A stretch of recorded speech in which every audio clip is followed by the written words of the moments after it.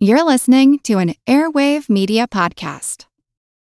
We have barely dipped our toes in September, and already I am so busy I have talked myself hoarse. And I am just about to go back on tour again, which means that decent meals at decent times are going to be just out with my grasp.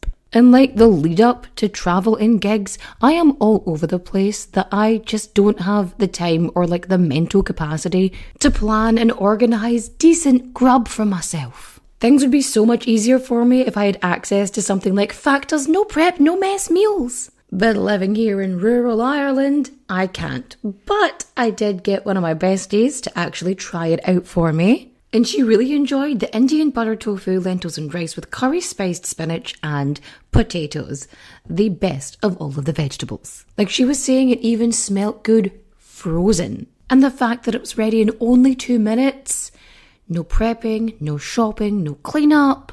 Just fantastic. Now she's veggie and was worried there wasn't going to be like that great of a selection, but she had so much choice. So whether you're looking for something meat-free, to manage your calories, or to increase your protein intake, there's a meal plan to fit your lifestyle. So head to factormeals.com/whatnow50 and use code whatnow50 to get 50% off your first box plus 20% off your next month. That's code whatnow50 at factormeals.com/whatnow50 to get 50% off your first box plus 20% off your next month while your subscription is active. If your business needs a new application, then developers will have to write code. A lot of code. If an application needs to be modernized, then you'll need time, resources, and caffeine. If this sounds daunting, then use Watson X Code Assistant. Built with IBM's Granite code model, it's AI designed to multiply developer productivity so you can generate code quickly. Learn more at ibm.com/codeassistant. IBM, let's create.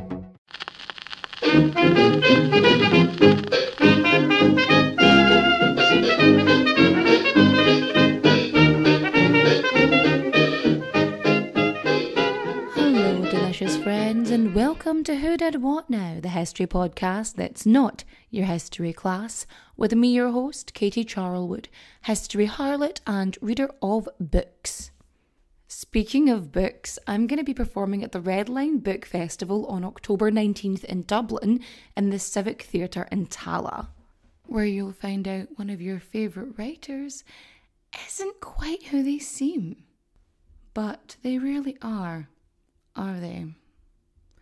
Now, this episode was supposed to be something else, something very harrowing and hard-hitting and, oh God, just content warning, really.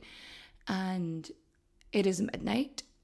I was supposed to record this several hours ago, but instead I've been in a back and forth with somebody who works for my podcast network. And to say I am angry, I'm actually beyond angry at this point. I'm exhausted and I just don't have the emotional or mental capacity to do the original plan. So it's next week's episode that is this week, because typically I bookmark the really harrowing stuff with something fun either side, because I'd rather not, torture us with trauma. I feel like that's a bit much to do every single week, and I do try and space it out. But there was some stuff I was reminded of by someone, and I was like, oh no, I need to talk about this. But again, I'm so done. But I know what you're thinking. You're thinking, quit your jibber jabber and fact me. In fact, I will. But first, we've got to get our source on. Our sources are Who Was Agent 355 by Paul Aaron.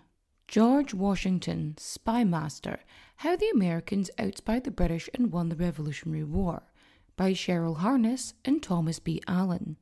Agent 355 by Mark Anthony Phelps. Agent 355, The American Revolution's Most Mysterious Female Spy by Ellen Gutesky. Women Heroes of the American Revolution by Susan Casey. Washington Spies, The Story of America's First Spy Ring by Alexander Rose. Turncoats, Traitors and Heroes by John Bakeless. An Encyclopedia of American Women at War, From the Home Front to the Battlefields by Kevin M. Brady. And of course we have our favourites, history.com and biography.com. Are you sitting comfortably? Good. Then let's begin. This week's tale is historical mystery. And by historical mystery, I mean we don't actually know if it happened or not. Is it myth? Is it lore? Is it fact? Is it fiction? We don't know. Like, that's the beauty of this story. And that's why it's a little bit later this week. Oh yeah, see? I think about you. I care. I now have to think of another nice story for 2 weeks' time, but it's fine. I'll figure it out. Don't worry about it. I got you. I got you. So yes, we are talking about Agent 355, the secret lady spy of George Washington, who helped win the Revolutionary War, who may or may not have existed. But I mean, she's a woman from the past. Whom's to say? So allegedly, Agent 355 was a member of the Culper Spy Ring. Culper? Cooper? You know what? I've never actually heard it said aloud. I've only ever read it, so I could be mispronouncing this completely. But it is what it is. If I'm wrong, yeah, I'm sure someone will always tell me. There's always someone to correct me on my pronunciation, isn't it? And Agent 355 is supposedly this instrumental figure in this Manhattan, Long Island spy ring. And the only reason we know anything about Agent 355 is from a letter from Abraham Woodhull. And it's like in passing, but it gripped everyone's attention. And people have been obsessing over the lore of Agent 355 ever since. But again, fact, fiction, truth, lore. Was she real? Wasn't she real? Does it matter? But before we get into Agent 355, the lady spy, we should probably touch on like the context and background. Now, if you're from the US and you're listening, you probably know this bit. But for other people, yeah, we don't really get taught the intricacies of your history. This may shock you, but most people aren't. Some of us did study American history. I mean, I think I only started from the 1840s, but it's been a while since I was in college, so I don't remember exactly. Anywho, the American Revolution, what was it? Well, it was a revolution. This may shock you. It was a revolt against the British. What? Who would do that? We are shocked and have never seen this happen before in history, ever. So yes, the 13 American colonies, because Britain had colonised America, or what would become the USA, and they'd colonised it and they were fighting for independence, like from Britain. And King George III, you know him. Yes, he of musical fame, and also shagging Queen Charlotte. That is going mad, I suppose. The madness of King George, big deal. But yes, that is the one. So he is desperate for money because, in another shocking twist, England is having another dick measuring contest with France. Say what? Yes, exactly. So listen, England, France, always sparring, always fighting, so much war. But wars, as a general rule, are expensive. And so they need money. So in order to make money, they decide to raise taxes. And by raising taxes, I mean they taxed the colonies. So Parliament in the UK, it passes a law called the Stamp Act in 1765, which meant taxing anything that was like printed. So you're talking like newspapers, legal papers, like anything stamped. You get it? Like, And that was just a way of making money. And of course, you know, shit wasn't digital back then. Most stuff was like done on a printing press or whatnot. So a lot of their like legal work and a lot of their like news, all of that was being taxed to fuck. and they weren't too keen on it. Now, the colonists, they were getting a wee bit tetchy about it because one, it's a lot of fucking money, and two, they didn't have representation. So, like, there was no one to represent the colonies, like, over in the British Parliament to, like, act on their behalf. Like, and this is sort of a common thing, like India didn't have representatives. You know, I'm trying to think of Ireland, didn't really have representatives, the whole thing. But, like, all the places that Britain colonised, like, they didn't have representatives in, like, Parliament in Britain to fight for rights in the areas that had been colonised and to fight for, like, forms of governance and taxation and all that. Like, they didn't have it. So yeah, there's this tiny island and it's controlling your country, you know, your livelihood, all that stuff. And so they've already got a wee chip on their shoulder about that. And then a few years later, a bunch of new laws are passed thanks to Charles Townshend, which leads to the Townshend Act, and it taxes so much more. You've got paper, glass, paint, lead, and tea all being taxed in colonial ports. Now, this made them even less happy. For example, like, there were 13 colonies. Each had their own sort of laws and they sort of governed themselves, which is why states tend to have their own laws now generally, as opposed to like an all-encompassing, like, one shoe fits all scenario. One shoe fits all? No, one size fits all. I mean, unless it's a magic shoe, we're not going to get into it. Stop. No. So they had their own sort of stuff to deal with and their own money, and they were sort of left to rule themselves, and they were quite content with this. And now they're having extra taxes upon taxes and levies and charges. What? Like, honestly, I think people look at the taxation thing today and it's like, we fought for not having this, and yet here you are. Anyway, so initially the colonies are like, we're not too happy with this, and we don't want you to control us. We don't want that. We want to rule ourselves. And, you know, they protest peacefully. Like, they try. They're like, hey, they have their wee white flags and banners and flowers into the bayonets. Like, it's chill. They do these peaceful protests, and then the British government does the completely rational act of sending a fuck ton of soldiers to Boston.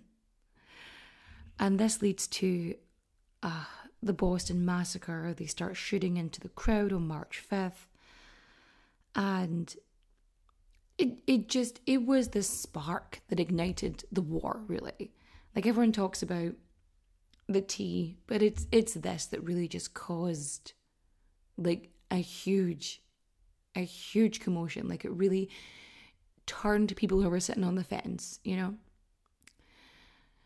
So the very same day, March 5th, 1770, Parliament decides to scrap, like, most of the Townshend, like, Act, but they do keep the tax on tea, which is probably why most Americans drink coffee now, because they're like, fuck you and your tea.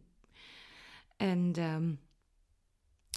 in 1773, so 3 years after this, they passed another law which basically made it cheaper for British companies to sell their tea than colonists to sell their tea. So if you had a wee shop and you were selling tea and you were like an American company, like you lived in America, you're like 2 generations in and you're like selling that. And then you've got a British company coming in and setting up a shop, like their tea is going to be cheaper than your tea, which did not go down well. And because they're like, oh, well, you're going to charge us more for tea? No, take your tea and shove it. And so they dump it into the harbour. So they start boarding all these ships in the port and just like start chucking it into the Boston harbour, which is basically the Boston Tea Party, which just led to the harbour just having very salty tea, really. Like, one thing, I understand that tea has significantly less caffeine in it than coffee, but if you're dumping all that fucking tea into this one area, like, it's gonna mess up any fish that are there. Like, they're gonna have the jittles. Just like a wee jittery fish just flopping about. Oh, I didn't know there was flying fish here. That there isn't. What's up with them? Not a fucking clue. And this may shock you, but instead of chilling the hell out, Britain decided to pass even more laws, harsher ones still, because British Parliament is a petty bitch. And they closed all the ports, they basically stopped all trade until Boston paid back the cost of the tea that had been thrown overboard. And then all of Massachusetts was under like martial law. It was military rule. Like, it was shocking. And having eyes, the colonies were like, this is not good. And they are really having a show of force here. And it becomes very clear that the only way the colonies are going to have any self-control, anything like that, is by taking it. If they want to govern themselves, they're going to have to fight, and they're going to have to do it together. And so the following year, 1774, like every colony, apart from Georgia, like they all meet in Philadelphia and put together the Continental Congress. And they're like, hey, you want to stop giving us these dodgy laws, please? Thanks. And Britain was like, no, here's more soldiers. Shut the fuck up. And so by 1775, 3 million colonists, like living on the East Coast, right? From Massachusetts all the way down to Georgia. And yeah, they're getting angrier and angrier. Now, for the most part, a lot of the colonists were just kind of chill with existing. They weren't necessarily looking for independence. They just wanted Britain to, not being the domineering stepdad of the situation and just let them sort of live their lives. They wanted to have the option of like certain forms of self-governance. They didn't want such high taxes, and they wanted representatives in British Parliament. But yeah, that wasn't on the cards. And so they had to sort themselves out. So they were organising supplies, they were setting up their own military, and they were basically, I'm not saying doomsday prepping, but because, they were actually prepping for their doomsday, because they knew that war was on the horizon, because there was no other choice. Like, if they wanted, colonial autonomy, then they were going to have to fight for it. They knew there was going to be a massive battle, and that's just how it was. And they knew that it was unlikely that they would win, because massive colonial power against them. This is a nation that has conquered the majority of the world. Like, the most common holiday of countries is an Independence Day, specifically from Britain. And so the colonists decided that they were going to fight, they were going to go down swinging, or they were going to maybe, hopefully, possibly a teeny weeny bit win. And so the Second Continental Congress meets. They basically consolidate all of their individual armies to make the Continental Army and put George Washington in charge. And on the 4th of July, 1776, the Declaration of Independence is approved by the Continental Congress, with all 13 colonies becoming united as the United States of America. And then they fight for a couple of years.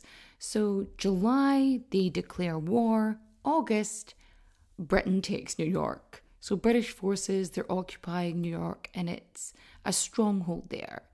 And they hold it for like the entire war, effectively. And because this is a British stronghold, it's an important place to be, and it is a treasure trove of information. Which of course leads us to the Culper Spy Ring and Agent 355, because this is an area to collect intelligence. Like this is the spot. Intelligence agents were almost invaluable during the American Revolution. Like they were an integral part to winning the war. And Washington actually based a lot of his plans and structured a lot of his military operations based on intelligence garnered by spies. But being a spy isn't all it's cracked up to be, because it's not the safest of occupations.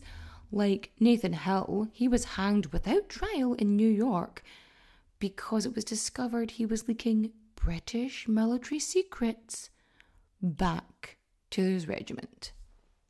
And so people weren't exactly chomping at the bit to be a spy because, you know, the threat of a short drop and a sudden stop. And so the Revolutionary Army jumped at the chance of getting their hands on someone willing to spy for them. The general, George Washington, he was desperate to get a spy ring going on in New York. Like, he needed something going on. Like, the first person he recruits is just like a merchant, Nathaniel Sackett of Fishkill. Like, just a regular merchant. Because in fairness, nobody's going to worry about talking around someone who's just like selling you, I don't know, fish. His name's Fishkill, so I'm going to assume there's some fish involved.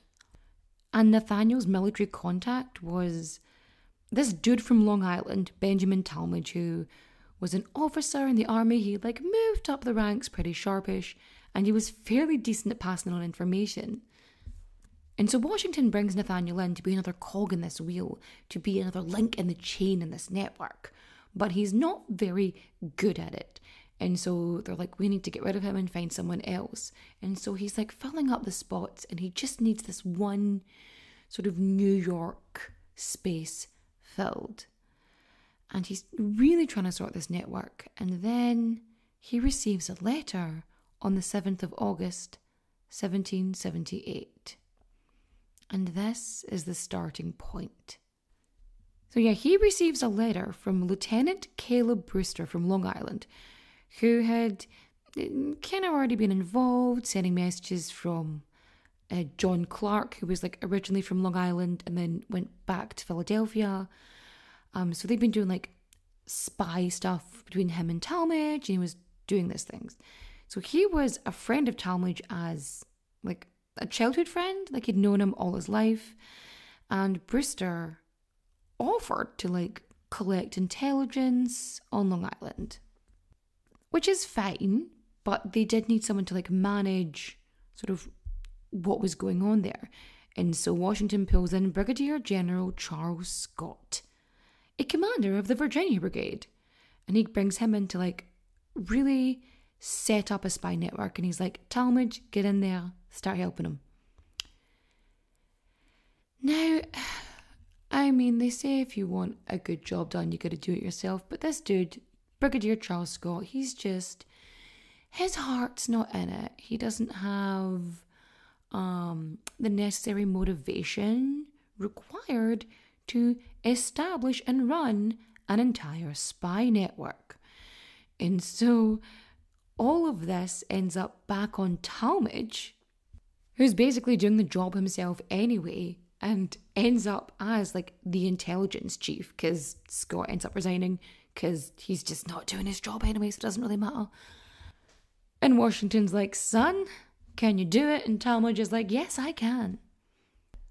So because Talmadge is like, he's a native of Long Island, that's where he's from, that's where he grew up, and so he decides to recruit people that he knows, that he can trust, people he's known since childhood. He's got Robert Townsend, Austin Rowe, Caleb Brewster, as previously mentioned, Abraham Woodhull, Jonas Hawkins, and like a bunch of other dudes. Now, there are more to this, you see, but they all had code names and aliases, so they're a bit more tricky to sort of decipher. But yeah, intelligence agents, spies, of course they have bloody code names. And so, they start changing. You've got Benjamin Talmadge becomes John Bolton, which is a wee bit like, this is Ezekiel Jones. What is he changing his name to? Tim Smith. All right, seems a bit right. But yeah, you've got Abraham Woodhull becomes Samuel Culper. Robert Townsend becomes Samuel Culper Jr. They're just like, oh, look, I'm just writing a letter to my father. It's completely normal and not suspicious. And obviously this is where the name, the Culper Spy Ring, comes from. But it worked really, really well because they all knew each other. They were all very close anyway. They were friends. This was a pretty solid network. And so they would use their general lives to get together and enact their spycraft. And it wouldn't be suspicious because if you're visiting your cousin, right? You're just visiting your cousin. It's not weird because you're hanging out anyway. Or if you're going to your neighbour's shop, it's not weird because it's your neighbour's shop. Of course you're going to buy from your neighbour. It's so below the radar, so normal that it doesn't attract suspicion. It's just my uncle's birthday party. Nobody's sharing military secrets here. So anyway, members of this spy ring, they would sort of collect intelligence information, military maneuvers, bits and pieces, which would be sent back to Washington, who would use this to formulate his play. But they couldn't just write, "Dear Mr. Washington, here are the military maneuvers in South Boston." No, not at all. What they had to do was write in code and send it carefully because you don't want it to end up accidentally being found by the enemy and then being like, shit, these people are gathering intelligence. Let's go stab them with a bayonet. It's always the bayonets, guys. Can't help myself. And so they are writing in code. And Talmadge, he creates this sort of system. It's a collection of numbers that are assigned to 763 commonly used words. Language was 361, mercenary was 603, Long Island was 728, New York City 727, injuries 311, and even the names were assigned. So Washington was 711, Abraham Woodhull was 722, Townsend was 723. They all have assigned letters. Now, if a word was out with this commonly used letter system, then the sort of jumbled up alphabet was kind of used.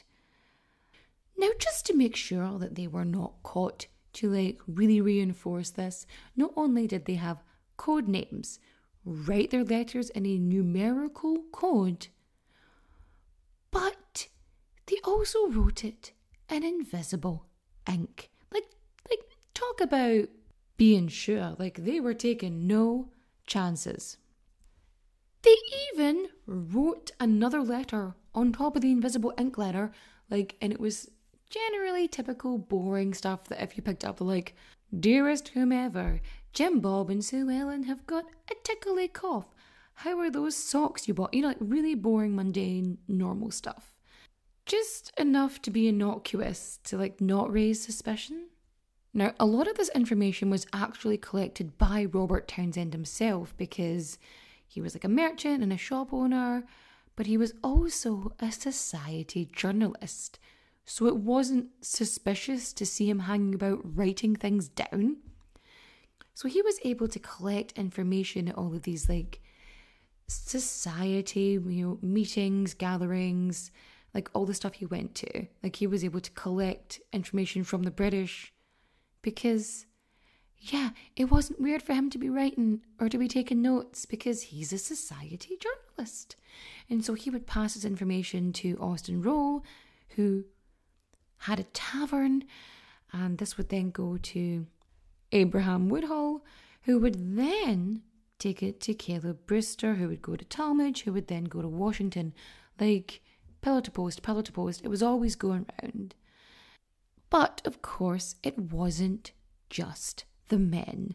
Now, the Culper Spy Ring, it's mainly these dudes, and we don't really have any acknowledgement, for the most part, about the part that women played here. But there were women involved. I mean, of course, we have the mysterious Agent 355. But also, we had people like Abraham Woodhull's neighbour, Anna Strong. And she would use her washing line, her clothes line, to let the ring know that intelligence needed to be collected. So she would hang up a black petticoat, meaning that Caleb Brewster was in town. And to find out where he was hiding, she would put a certain number of white hankies up on the line. And because Woodhull's the neighbour next door, he would look at the washing line and go, ah, okay. And then he'd go and meet Caleb Brewster. This is one of those stories which is very much an allegedly, but it's so weird. It feels like it should be true. If something is weird enough, but could also be real, if it's from history, typically there's a chance that happened. It's weird enough to be real, and people are suspicious and paranoid enough to do things like that. And it was discovered in recent years that Anna's husband was an active member of the Culper Spy Ring. And so, again, it's a woman, people weren't really paying attention to her. So it feels like not really out of the question for her to be involved in this. But I know we're halfway through the episode, and you want to hear about Agent 355, but first, let's hear from her sponsors. Or if you don't hear from the sponsors, enjoy this moment of solitude.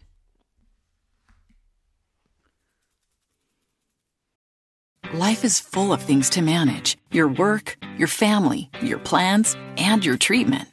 Consider Kesimpta, ofatumumab 20 milligram injection.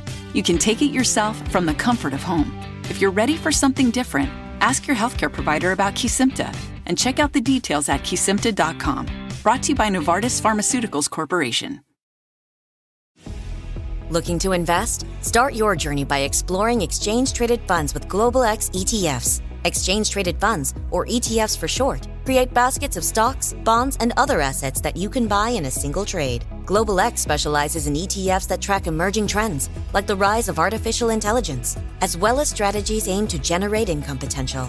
Visit globalxetfs.com to discover how you can get started.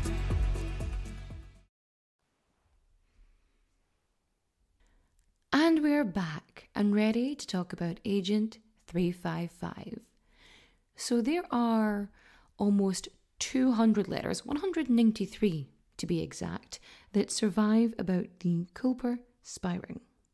And out of those 193, only one makes reference to a woman. The only one, ever. So there's this letter from Woodhull to Washington, dated 1779, the 15th of August. And it states, I intend to visit 727 before long, and think by the assistance of 355 for my acquaintance shall be able to outwit them all. So that's the sentence, right? So 727 is the code for New York, as I said earlier, and 355 is the code for lady.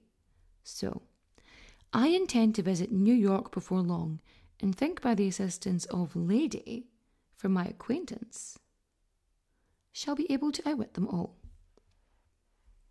Now, a lot of research went into this, and we know that on the day that he was travelling, Abraham Woodhull was accompanied by a woman on this journey. We don't have any information regarding who this woman is, who this lady is. Her name, her face, her features, nothing. And these are not the kind of details people wrote down then, because it's a woman from the past, and typically, women weren't really seen as dangerous. They weren't a bother, they weren't worrisome, they were too emotional. They couldn't be involved in a war. Say what? No. Because they're typically underestimated by men, all men. Sidebar, I had a female powerlifter, complain to me because she said that I was victimizing myself by saying that men tend to get angry at women who know more than them, which is just a factually correct statement. And I have evidence of that just in my comment section, right? Just consistently.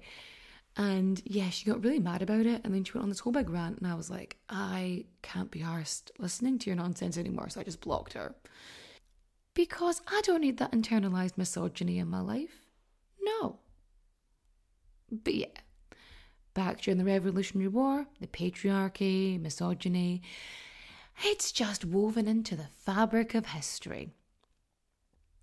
However, the colonists figured out pretty early on that a person who's overlooked is a pretty good spy. Like, they're a pretty good asset to have.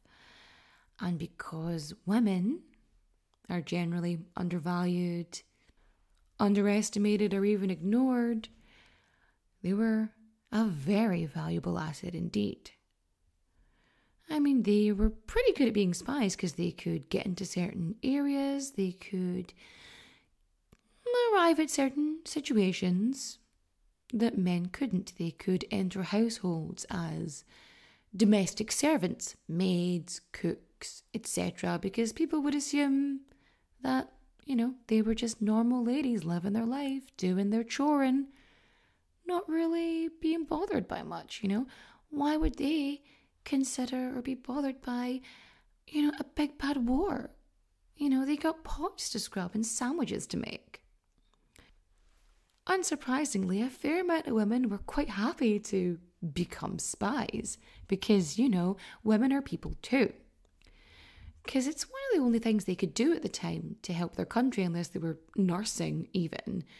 But for the most part, passing on information, providing information, it was like one of the few ways they could actually, be involved in the revolution and actually help, and do their part in it. And so typically the Continental Army, the Patriots, they would get their wives to pass along notes and messages because, of course, no one would suspect them of doing anything. They're just ladies gossiping or going about their daily business.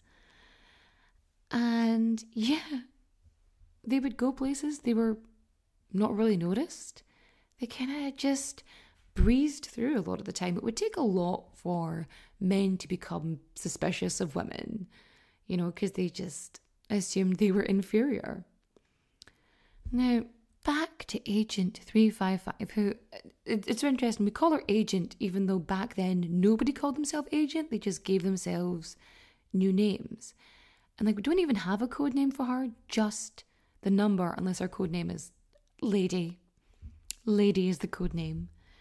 But yeah, agent wasn't really a term they used back then. It wasn't part of the historical vernacular. It just wasn't part of it.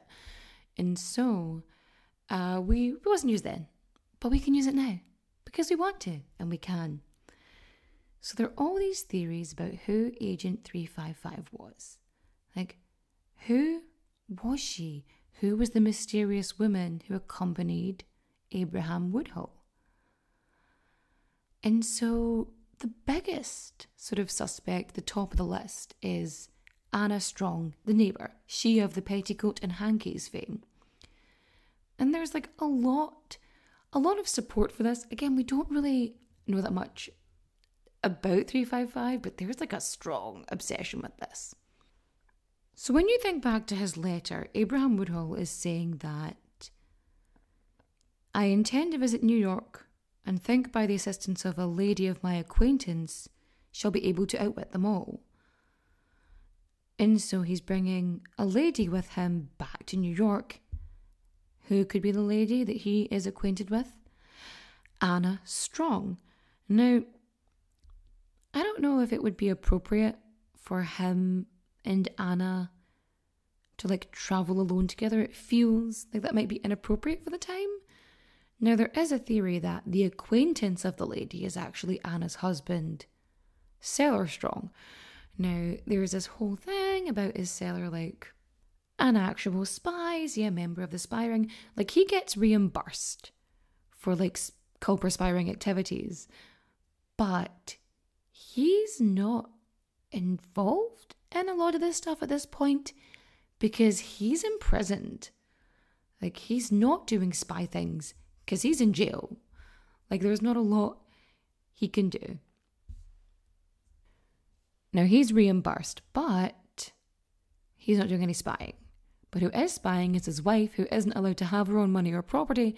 And so, the reimbursement for spycraft would go to the husband and not to Anna. And it wouldn't be too suspicious for Anna wanting to visit New York because her husband is imprisoned there. So she has every valid reason to travel into the area and for to not like raise any eyebrows because her husband is on a prison ship.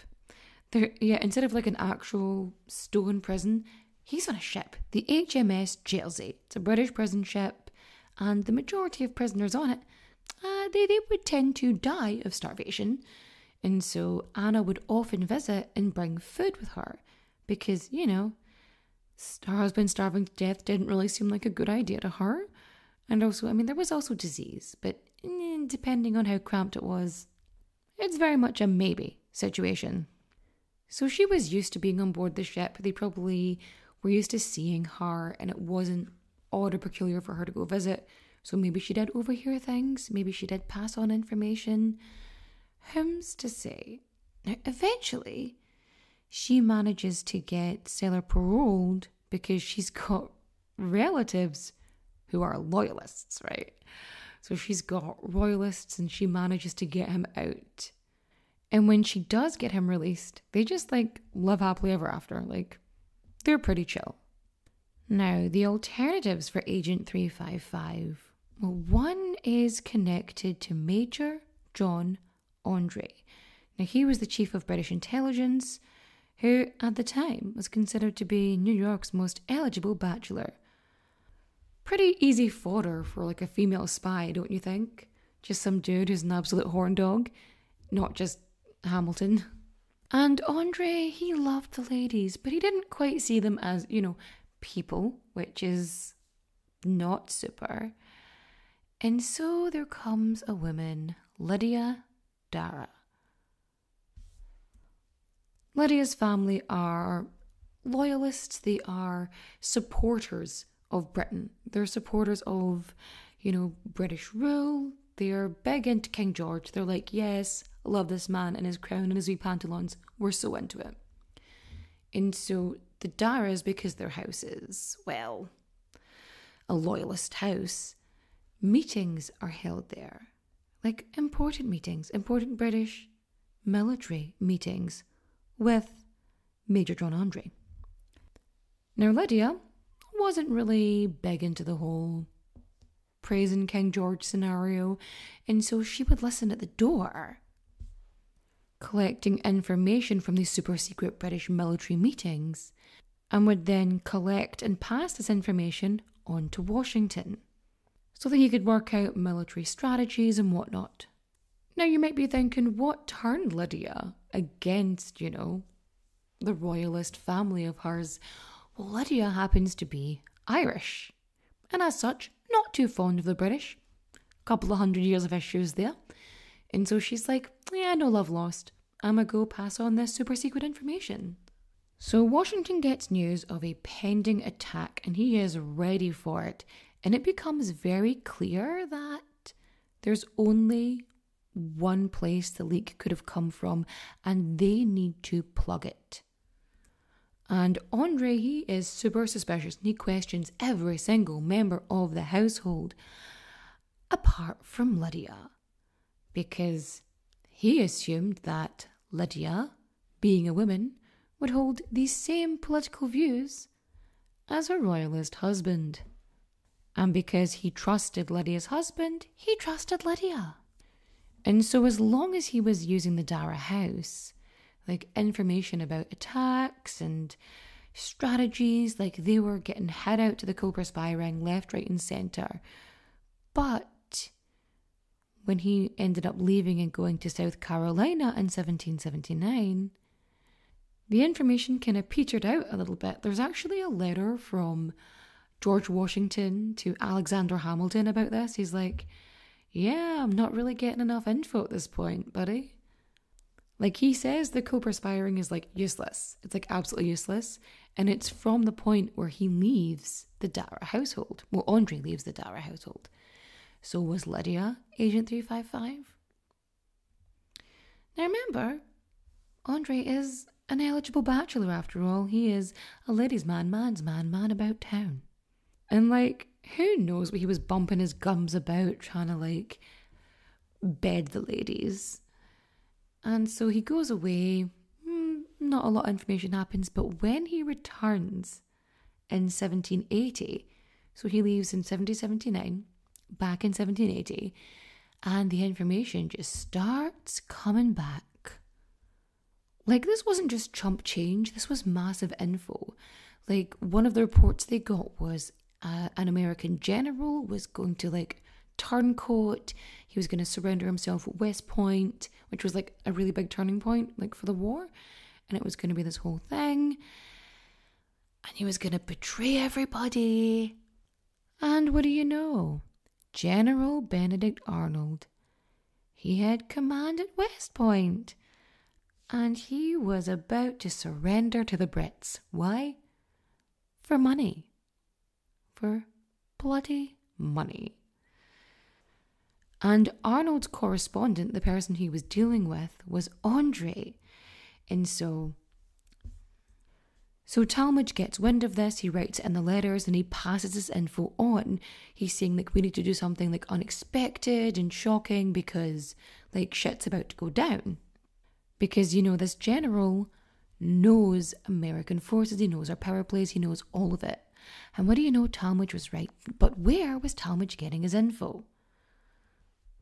None other than Agent 355, who exposed this subterfuge, this ruse, which did result in the capture of Major John Andre, who had maps of West Point and letters signed by one Benedict Arnold. Now, because of this abundance of evidence, it's clear that Andre and Arnold are in cahoots. And it doesn't take too long for Andre to confess, and then he is hung. Shot drop, sudden stop. Arnold, however, managed to flee. So because it was quite apparent that someone very close to the now deceased Major John Andre had been spilling his secrets, and this sort of turned up the heat in the kitchen a wee bit. And several members of the Culper Ring just fled. They escaped and they went into hiding. Most came out after a couple of weeks, but yeah, they were all like, shit, off we go. Don't be suspicious, don't be suspicious. Now, in fairness, like, a good few people did get arrested. It was a whole situation. Because anybody who had any connection to Andre was being rounded up, they were being questioned, and they again were trying to plug this leak in British occupied territory. And this whole thing really upsets Townsend. Like, he is just distraught at the whole thing. Like, he's writing letters about so many of his friends being arrested, and he just buggers over to Woodhull's house because he's just like struggling with this. And he's going on about how he's going to quit spying. Like, this man is feeling all of his feelings. Like, he is struggling, and he's going on about how he just can't do this anymore. Like, maybe something snapped in him. And like, he's like, I can't do it anymore. And then steals a bunch of shit. Like, he says, fuck this for Game of Soldiers, and just starts nicking stuff. He grabs all this money. He even steals £600 in 10 days, which is like, which in today's money is a fuck ton of cash. And he even steals from his own dad, like that's how desperate he is. And it's like a lot. It's a lot to like turn on everything you know, steal from all your friends and businesses, and then try and just do a runner. Why? Like, why would someone who was so integral to this just suddenly snap? Like, is being arrested like the worst thing? Or was Townsend very close and very connected to his informant? A lady, perhaps. And this leads us to another possibility for Agent 355. In October 1790, when all these people were being rounded up and arrested, one of which was a pregnant woman. Like, she's getting questioned and interrogated, and she is giving them nothing. Which is, if you're already dealing with pregnancy hormones, and if you are pregnant enough for people to be aware that you're pregnant, like, there are so many hormones in there. There are so many emotions. Like, the fact that she hasn't, like, head-butted one of the infantry is just pure luck at this point. So the theory goes that Townsend is a co-creator of the fetus growing inside this pregnant woman. Or he was specifically attached to this woman because she was pregnant. Perhaps she was down and out, perhaps she was a widow, whom's to say. But he had some very intense bond with her. And so he was trying to get this money together, allegedly, to buy her freedom. This woman ends up on the HMS Jersey. The prison ship. What again? Yes. Content warning. Maternal death. Skip forward a minute if it's going to be too tough for you. So while on the prison ship, the woman gives birth, and I don't know, lack of tools, medical professionals, knowledge, consideration, she passes away. What happens to the baby? We don't know. There's like no info specifically on that, but chances are not great. And after this woman dies, Townsend, I mean, he continues spying, but he's not there anymore. The light behind his eyes, gone. All we know is that, compared to everyone else in the spy ring, Robert Townsend specifically was incredibly close to the woman who died on the ship. What their connection was, we don't know, but he was very, very close to her. And like, the Townsend's actually like near enough everybody else. Like, it's an occupied territory, and so there are enemy soldiers like being held in your home. Like, you're hosting them. It's a thing. And the Townsends, like everyone else, they had enemy soldiers in their home too. So perhaps someone in his household was sharing information. And like, the funniest thing as well is like Robert Townsend, like, he never tells George Washington his real name. He is like the most super secretive out of the spies. He's like the most spy-y out of all the spies. And so he just doesn't share that information. And like, we don't even find out that he's part of like the spy ring for like so long after it happened. But yeah, he was more connected to this woman. But was she 355? Maybe. And like, at this point, you know, after this, you know, roundup and these deaths and whatnot, the informant stops informing. There is one final theory, though, of Agent 355, and that is of Elizabeth. Elizabeth is a teenage, formerly enslaved woman. Now think about it, if you are a person of this era, like, and you think women aren't worth your time or your consideration, imagine what an enslaved person would be. Like, you wouldn't really consider them a lot of the time even existing, like part of the furniture. Like, they could move through and be your servant and collect that information, and they wouldn't bat an eye. Like, they probably thought they weren't smart enough to even do that. Like many other enslaved and formerly enslaved people, Elizabeth, again, who's like 17 at this point, she is made to serve soldiers, infantrymen, British royalists. And of course, being a woman of colour, like, she's got 2 strikes against her in the eyes of these dudes. Like, so they're not really considering her a threat or an issue. And so they would talk quite openly about their plans in front of people of colour, and probably more so in front of women of colour. And so there are letters that suggest that one of the servants of the household happened to pass on information about Major Andre going to West Point, expecting never to return. And considering a lot of the servants in the households at the time were women of colour, one of whom being Elizabeth, nothing to stop her passing on that info, is there? See, Elizabeth was enslaved originally, and she was owned, I hate saying that, by this colonel who ends up giving her permission to leave. And they're like, what's happened to Liz? And they're like, it's fine, don't worry about it. Like, she's gone, don't expect to find her again. So off she goes. And she ends up working in the Townsend's house. And so when she's there, there's army officers going in and out. So her collecting information isn't weird. And Robert Townsend purchases, and I quote, a wench, which was a term which was used to degrade women of colour back in the days. I know we like to see like tavern wench and yada yada yada. It's a racism thing. It's a sexism then racism thing as soon as it crossed the pond. I know. Why are we surprised? And so Elizabeth is enslaved by the Townsends. And then when the British leave, so does Elizabeth. But there aren't any like notifications or reports of any runaway slaves. It's just she's not there. But Elizabeth's name like shows up like over and over again in the logbooks of Robert Townsend's store. And Elizabeth is pregnant, right?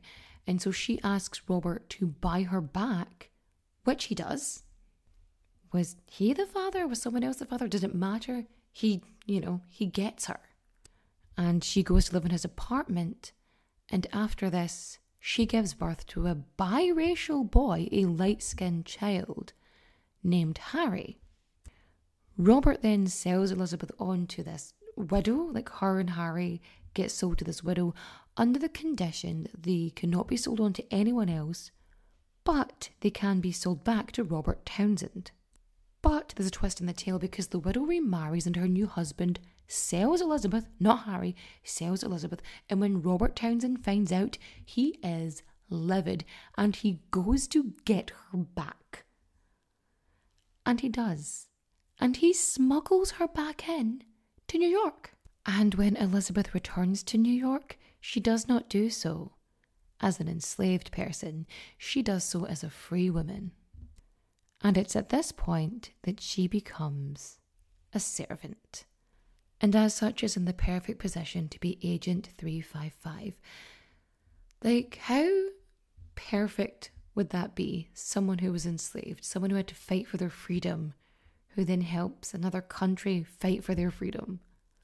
Like, isn't that amazing? Aren't women just amazing? But could she really have been Agent 355? Would Woodhull have referred to her as lady? Maybe, maybe not. Like, who knows how progressive he was, but 355. Was it Elizabeth? Was it Lydia? Anna Strong, or even the women on the ship? And like, all of the efforts of all of the women, like during this time, there's probably more. Of course there's more. Because like, women make up half the population and you're telling me they didn't do shit? Pfft, nonsense, balderdash. But yes, we don't write down history. Like, if it's about a man, the every man, it's history. If it's about the every woman, it's gender studies, innit? But who was Agent 355? Wherever she was, good fucking luck to her. And I'll raise a glass in her name tonight. And so ends our story. of Agent 355. If you liked my little rambling retelling, feel free to rate and review 5 stars. If it's not 5 stars, shh, don't worry about it. Say nothing. It's fine. Just don't bother. Recommendation time, because I haven't done a recommendation in a while. We have, what do we have? We have reading Widowland. Read Widowland. It's an interesting one. Just go for it. For watching, Agatha All Along. I'm sorry it's on. I really enjoyed it. Like, the second time I watched it, I enjoyed it more. We're only 2 episodes in, but like the second time really hits you. And for listening, listen to me. No, listen to, you know what? Listen to the For the Love of History podcast. TK is amazing. She's so lovely, and she gives a lot of fun, interesting stuff. Anyway, this was supposed to be a episode, but it was supposed to be a little fun padding. But my hands were something. I've forgotten the words. It's too late. It's like, shit, it's 2 a.m. Okay, I am going to wish you good night. Adios, au revoir, auf Wiedersehen, my friend. Bye-bye.